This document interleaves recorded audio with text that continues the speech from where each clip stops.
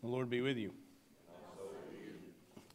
Let me remind you, as you're turning to John chapter 4, we'll be reading verses 5 through 42, so I know it's a bit of a haul. But let me remind you, it is also allergy season out there, so just because somebody coughs, don't hose them down with Lysol or whatever. Yeah, don't. I mean, pollen does make your throat a little itchy. I'm just saying something. John chapter 4, we'll begin in verse 5, read through verse 42. So he came to a Samaritan city called Sychar, near this plot of ground that Jacob had given to his son Joseph. Jacob's well was there, and Jesus, tired out by his journey, was sitting by the well. It was about noon.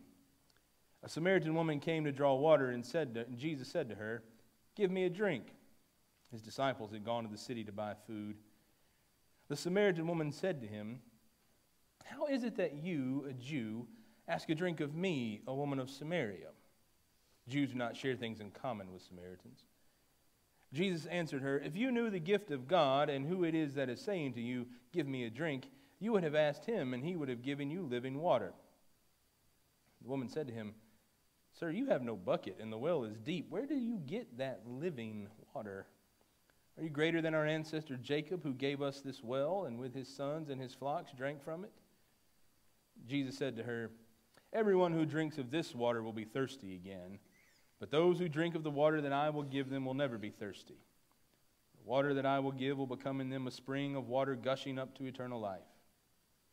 The woman said to him, "Sir, give me this water, so that I may never be thirsty or have to keep coming here to draw water."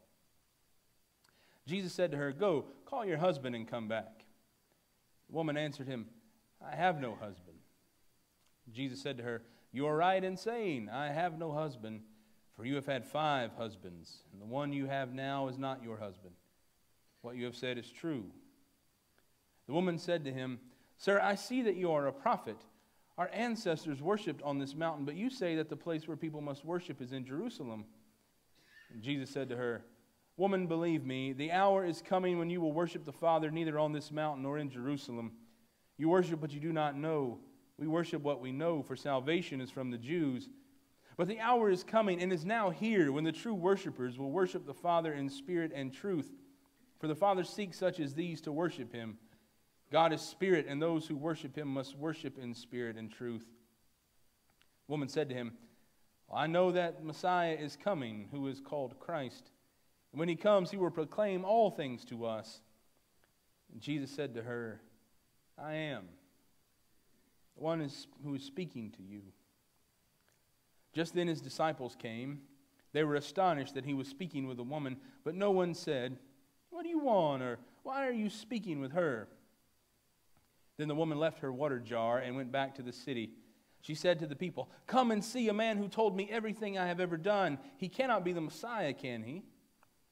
They left the city and went on their way to him. Meanwhile, the disciples were urging him, "Rabbi, eat something." But he said to them, "I have food to eat that you do not know about." So the disciples said to one another, "Surely no one has brought him something to eat." And Jesus said to them, "My food is to do the will of him who sent me and to complete his work. Do you not say, 4 months more, then comes the harvest? But I tell you, look around and see how the fields are ripe for harvesting. The reaper is already receiving wages and is gathering fruit for eternal life, so that sower and reaper may rejoice together. For here the saying holds true, one sows and another reaps. I sent you to reap that for which you did not labor. Others have labored, and you have entered into their labor." Many Samaritans from that city believed in him because of the woman's testimony. "He told me everything I have ever done." So when the Samaritans came to him, they asked him to stay with them, and he stayed there 2 days. And many more believed because of his word.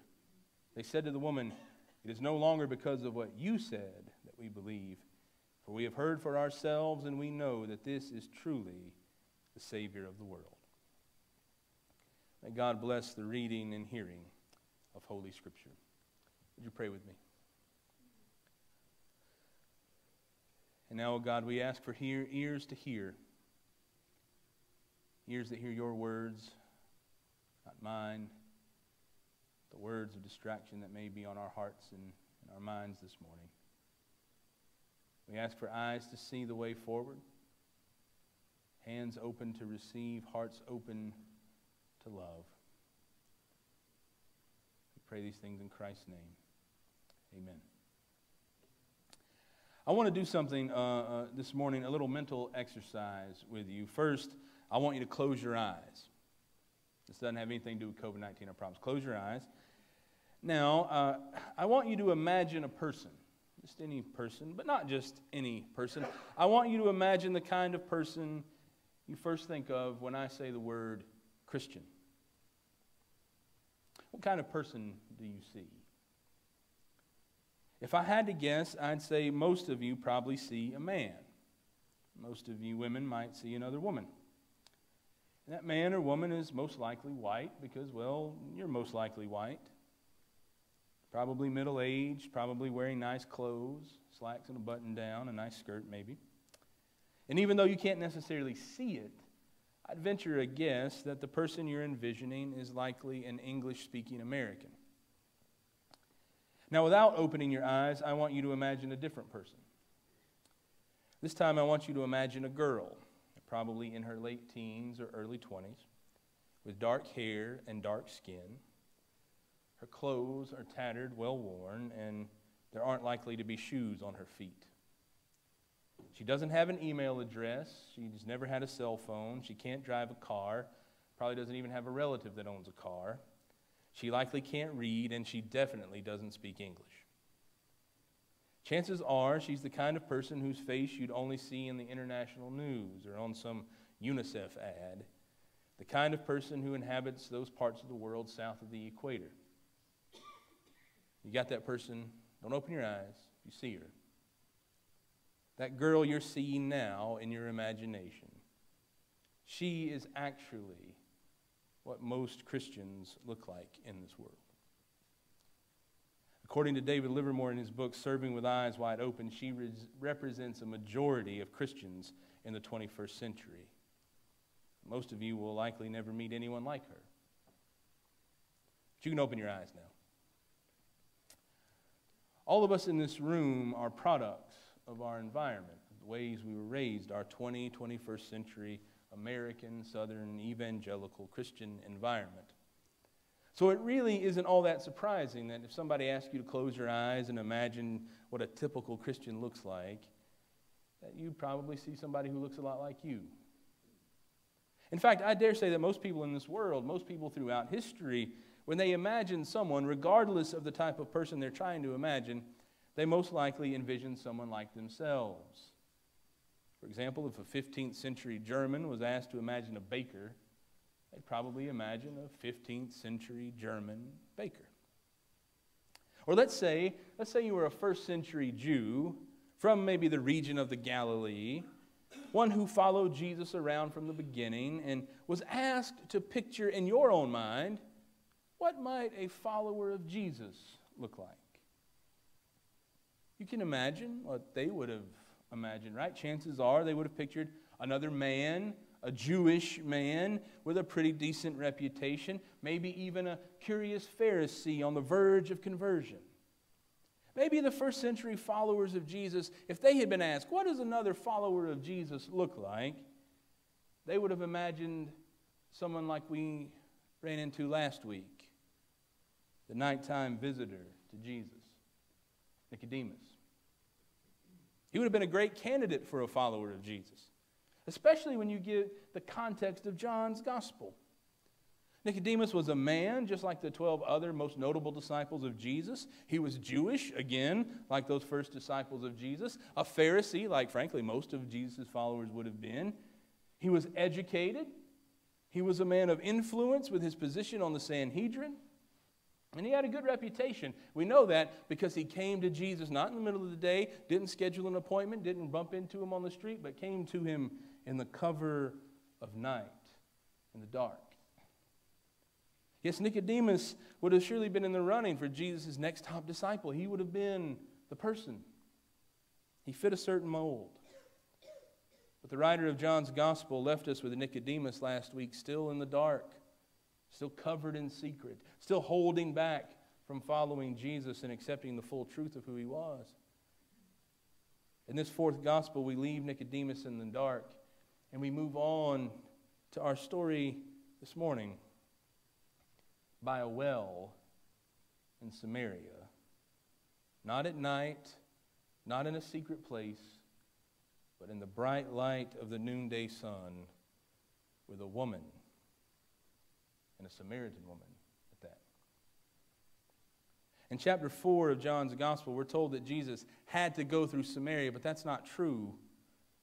Samaria wasn't an ideal place for a band of Jews in the first century. Not necessarily because it was any more dangerous than any other part of Judea, but because it was the territory of the Samaritans. And Jews had a pretty circuitous route figured out to get around Samaria. No need to go through it. Might have been a little quicker, but no need to go through it. Jews in the first century despised everything about the Samaritans, saw them as half-breeds, a people whose history may have had roots in Jewish soil, but whose branches were tainted with the presence of Gentile and Babylonian blood. You see, the Samaritans of the first century were the descendants of those Israelites who occupied the northern territory that was the kingdom of Israel. And after the Assyrians conquered it in 722 BC, some of them remained behind and intermarried with the Assyrians. And the offspring of all this intermarrying became the Samaritans. And since they were rejected by the Jews, since they weren't accepted by Gentiles, they founded their own central place of worship, grounded in their own understanding of the God of their shared ancestors. The Jewish exclusion of the Samaritans had led to the seclusion of the Samaritans from the Jews. But the gospel said Jesus had to go through Samaria, not because it was a more direct route to Galilee, but because there was something there, someone there, that Jesus had to show his disciples. Unlike the nocturnal story of chapter 3 with Nicodemus, we find Jesus tired out by his journey, sitting by this well. The NRSV says about noon. It's high noon, in the middle of the day, the time of day when the sun is straight overhead and there are no shadows to be found, no places to duck and hide. There's no darkness, no shadows. We're told in verse 7 that a Samaritan woman came to draw water. Jesus is sitting by the well, trying to take a break, and great, now a Samaritan woman, a half-breed, a woman no less in the first century, comes to the well. You see, Jewish men were taught not to speak to women in public, not even their own wives.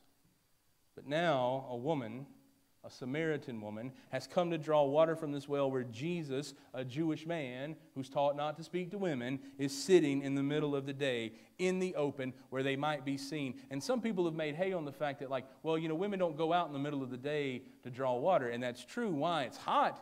Nobody wants to go out. Someone who doesn't want to be recognized, somebody maybe who doesn't want to be ridiculed publicly, goes out. But you know that doesn't make it a secret, right? You ever driven by the church in the middle of the week and there's a car and you go, who's that? Who's up at the church? Oh yeah, people aren't crowded around, but they all looking out the window at the house. Look at that woman. Who's that? The disciples, we're told, have gone into the village to buy some food. So it's not like Jesus is there with other people. He's breaking the Billy Graham rule. You know that rule. A man's not supposed to be alone with another woman. Here's Jesus. Oh no. The disciples have gone into town, and Jesus and this woman are alone, vulnerable to scandal, vulnerable to being seen interacting with a Samaritan woman in public. And she is vulnerable to being seen interacting with a Jewish man. You can imagine the tabloids around Galilee, right? Radical rabbi caught in the act of conversing with a seductive Samaritan. It'd be there. The culturally and socially correct thing for them to have done would have been to simply ignore each other, or for that woman to say, oh, there's a man, I'll come back later. Or for Jesus to simply look the other way or say, well, I'll just take a stroll down the road and come back when she's gone. But Jesus has a knack for ignoring what is socially acceptable. And so in verse 7, he starts this conversation with this woman that's not too unlike the conversation he had just a few verses before with Nicodemus. He asks for a drink from the well. The first thing the woman says to him It's how is it that you, a Jew, ask a drink from me, a woman of Samaria? She gets it. She knows the rules. She knows what's acceptable. But Jesus being Jesus, gets to the point of his sacred encounter and begins to tell her about this true gift of God, the source of living water. And like Nicodemus before her, she's a bit confused by Jesus' weaving of eternal truth with temporal metaphor. How can one be born again? Can a man go back into his mother's womb? What do you mean, living water will always quench my thirst? So Jesus tells her in verse 16, go call your husband and come back. Not because he thinks the husband can clarify it. Men, don't use this. Don't say Jesus said, go get your husband and come back. No. Jesus is pricking the conversation, knowing there's something deeper with this woman. Finally, it appears as if he's getting with a program of social proper mores. I can't talk to you. Go get your husband, and then we'll talk. Except for one thing.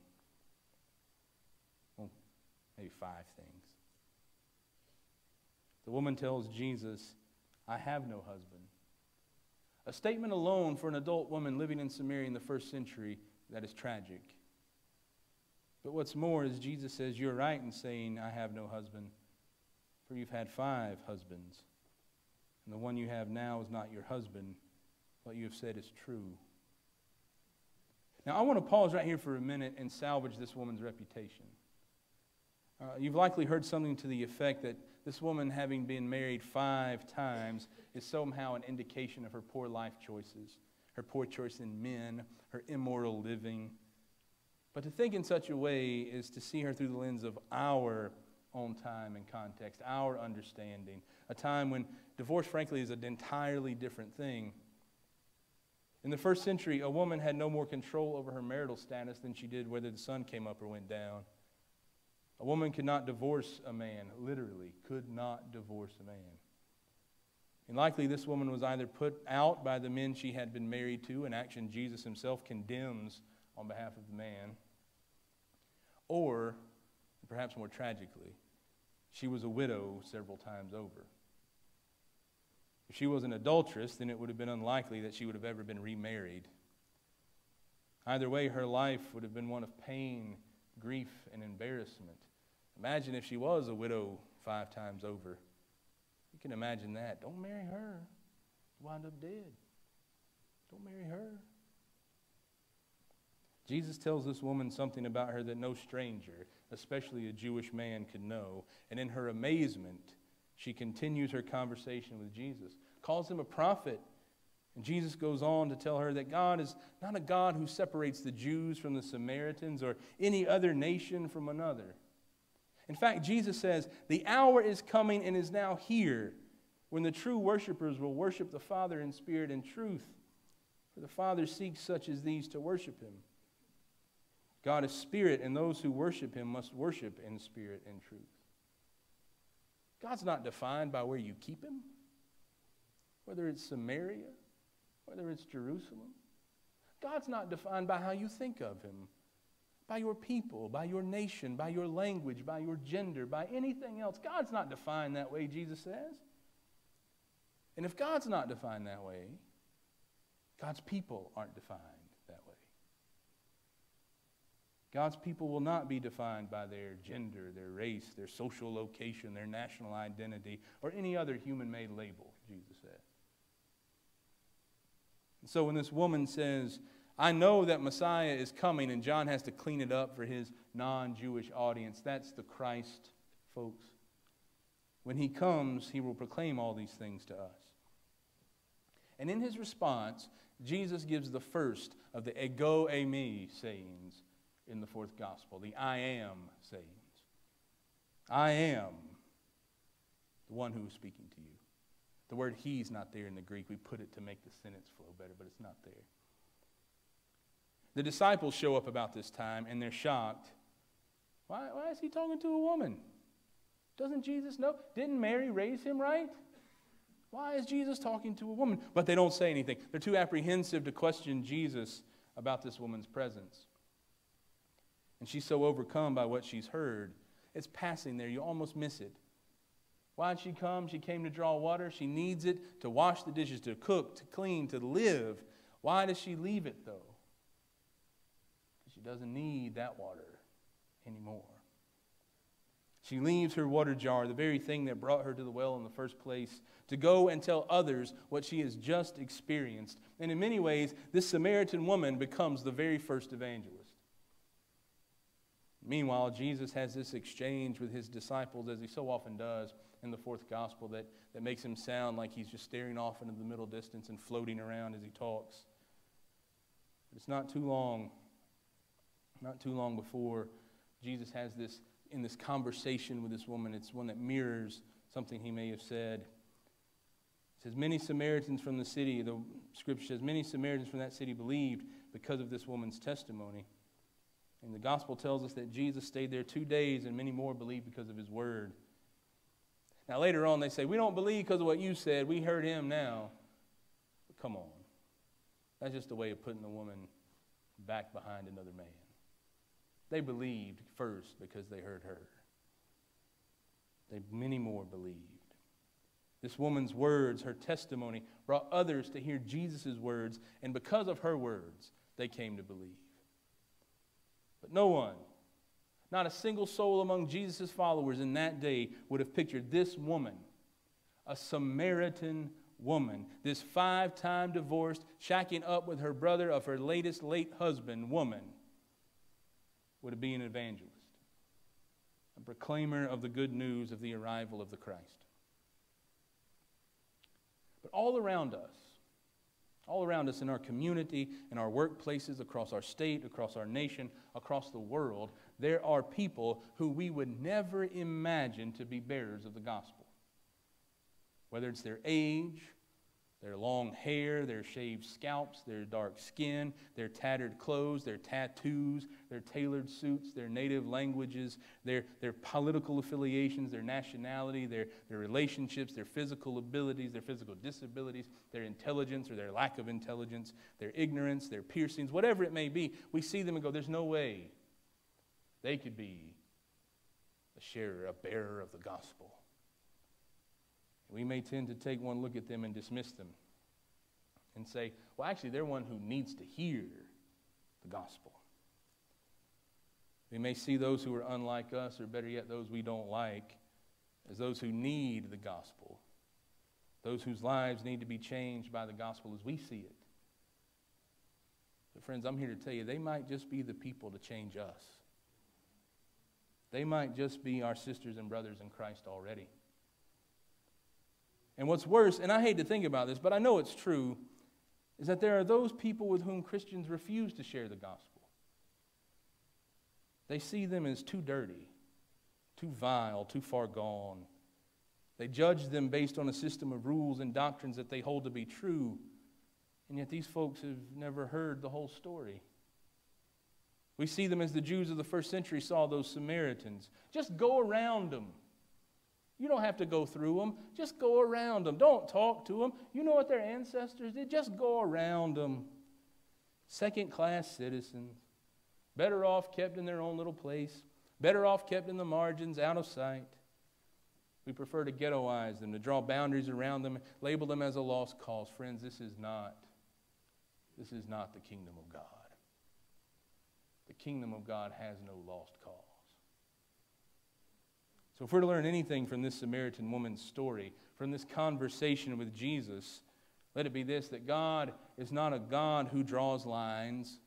God is not a God God is a God, rather, who brings people together through the saving grace of Christ Jesus.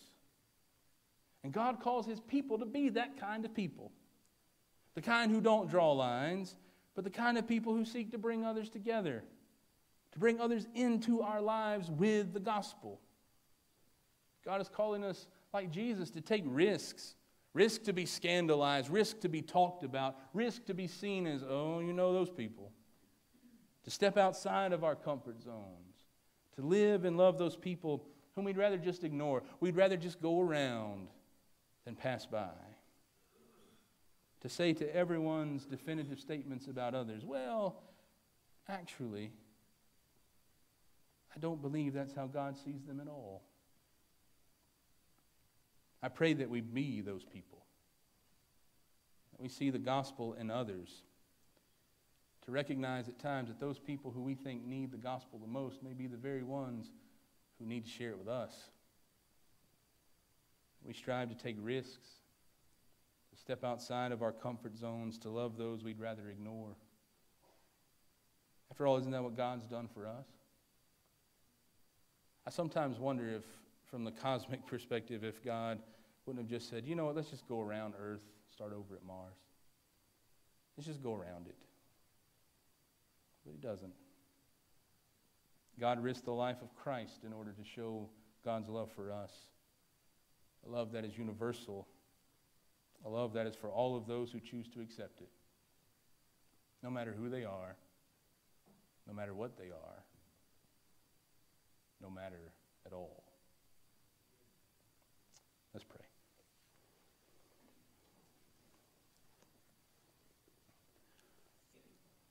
Lord Jesus Christ, Son of God, giver of the Holy Spirit. Lord, as we come now to this time where we listen to you speak to our hearts, we pray, Lord, that you stir among us, that your Holy Spirit speaks to us, and Lord, that you move and call us to move as well. Speak to our hearts now, we pray in Christ's name. Amen.